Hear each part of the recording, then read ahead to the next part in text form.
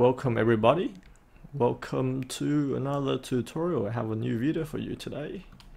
Today I'm going to show you how to create round objects, how to create curvy round model shapes.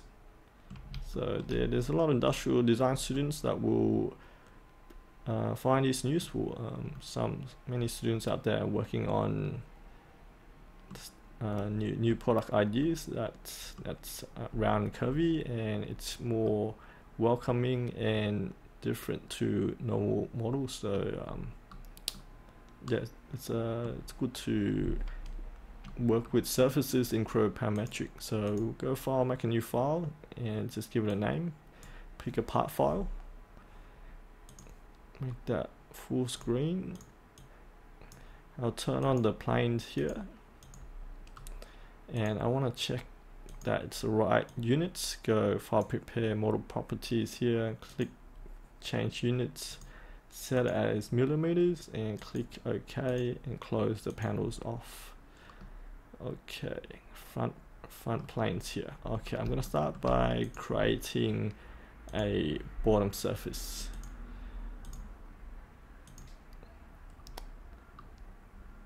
Okay, so I'm gonna create a square here.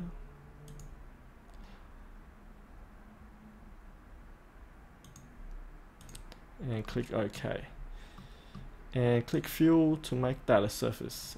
And when we're working with curvy objects, we're gonna create surfaces by surface. Each of them, define them. So we'll start with the bottom, and we're gonna make it a round surface. Click on sketch on here again, and we're gonna use the ellipse tool here. Draw an ellipse, click OK. And then we'll trim that out. We'll go trim here and select the trimming element, and we want to keep the inside, so we'll leave the arrow inside here. Click OK, and we'll trim that. Just be aware, we gotta trim it like that because all surfaces are made with a horizontal or a vertical profile, so we're gonna make it a square, so we made that profile.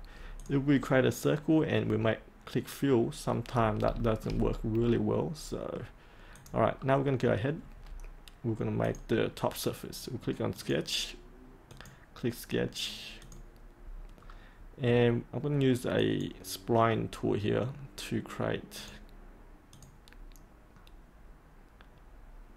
a curve. Creo Parametric is a parametric software.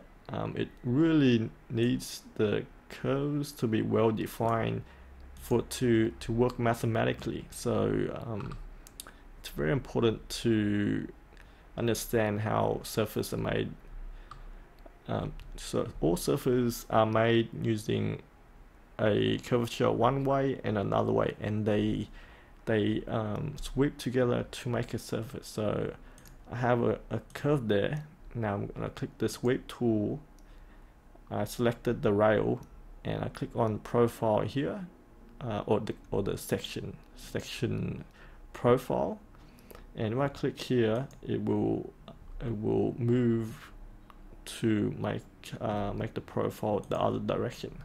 So from here, we are going to use the spline tool again. Okay, should I make that larger? Yep, I need to make that larger than that. And make sure that constraints move into place, and make sure it snaps on with the arrow there. Press the middle mouse button to deselect, and I'll just make sure that this is a complete number, and click OK. And it's going to ask you if you want to make a surface only. So we're working with surfaces, so click OK. That should be fine, and that's the surface at the top there.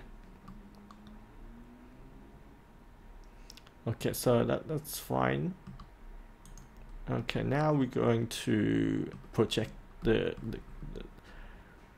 curves. So to work with curvy surfaces, we're going to use these two here, and I'm going to project this curve onto this surface here. So I'll click the surface here, and the direction I want to project it along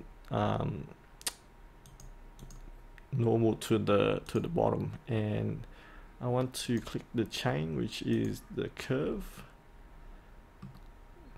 So, and just make sure it's projecting 90 degrees up by clicking along the direction and click the bottom plane, click accept that, and that's fine. So we use these tools again to work with surfaces, and I just use the trim tool there. Click the arrow to point in to keep the surface on the inside. So we create our two surfaces ready, and now we're gonna create the side surfaces. To do that, we are going to use the sweep tool again, and we're going to select the two chain here, or rails. We're going to two rails, and we have a curve sweeping along the rails.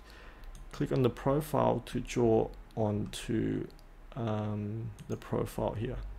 So what you do here is just basically use spline to you can try and use the arc tool, but this is a parametric software. It's very difficult to work with a lot of constraints, so use the spline tool to work with curvy objects, and that should work fine to avoid many errors.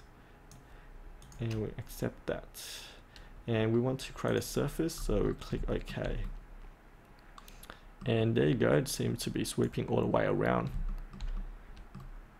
And I tried this before and only sweeps halfway. What you can do is just mirror that. Click the surface you need and mirror along the side plane, and that would sometimes avoid issue, because to have the curve wrapping all the way around, it's a complicated mathematical method, so it can be quite problematic. So it's good to use the mirror tool to avoid some of that, or you can just model half the mouse and mirror across. But there you go. After that, we can merge these surfaces together and make it a solid. Click that, hold Control to select more than one surfaces, and click merge and accept that.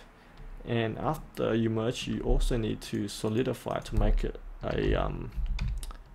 a gray, or right here, there you go, a gray shape, and that will allow us to work with the normal tools again, or the normal tools to modify the part.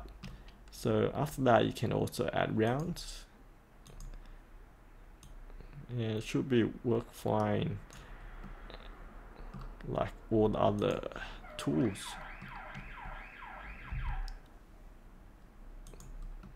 And I'm gonna add a round on the bottom as well, and that's a really interesting stylish shape. It looks more welcoming. It's a bit too much at the front there. Okay, I'll fix that. Double click that, and I'll make that 20. Make sure there's no problem. Press escape, and we're good. So there you go. There's a nice shape, a stylish shape. It's more welcoming. It helps you to make your product different and stylish, and hopefully makes people interested in the model and make it look wow. You can make it really make some nice model. But that's the end of the video today. Hope you liked the video. Make sure you subscribe to the channel to see more videos in the future. Have a great day, everybody.